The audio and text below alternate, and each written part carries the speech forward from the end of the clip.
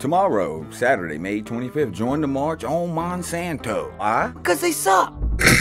These are the turds who brought us yummy things such as Agent Orange, DDT, Roundup, GMO, have stolen family farms, strong-armed farmers to kick them a vig from their cross-pollination of their patented Frankenseed. Spent billions lobbying for their Monsanto's Protection Act, spent billions lobbying about labeling to keep consumers less informed. These turds have always been and will always be just a big old crap stain. As a matter of fact, get him, Bruce.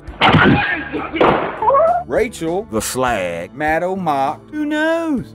Who knows if the government uses a secret made-up weather weapon that only exists in the minds of... Yeah, that's the thing, right? I guess this turd never heard of Project Cyrus in 1947, Operation Cumulus in 1949 and 1952, Project Prime Argus in 1958, NHRP testing in 1961, Project Storm Fury in 1962, Operation Popeye in 1967 through 1972, read the DoD news briefs in 1997 where it states that countries have been engaging in eco-terrorism whereby they can alter the climate, set off earthquakes, volcanoes, remotely through the use of electromagnetic waves. With a cost of just a few $1 million, Moscow had a winter without snow. Now I'm modifying the weather in Beijing for the Olympics? No, not this slag. That's just all in the minds of us conspiracy nuts.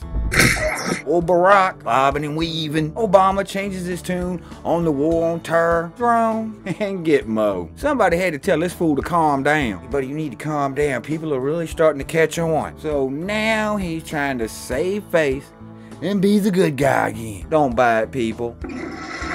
And looky. Attorney General Eric, fast and furious, holder to review his own actions. What? How is this acceptable in this day and age? It's 2013, people. I would think by nowadays these turds wouldn't even try such shenanigans. But, yep, yeah, these turds will. Why? Because we let them. Why do we let them? Because we're... And at the end of the day, we can kick back and think in retrospect of how, once again, these elite turds have sliced and diced the world around us, leaving us to the wolves for the day, knowing they'll be working around the clock to give us another swift kick in the nads again tomorrow. It's something to think about. I'm ChangeDaChannel, and I'm out.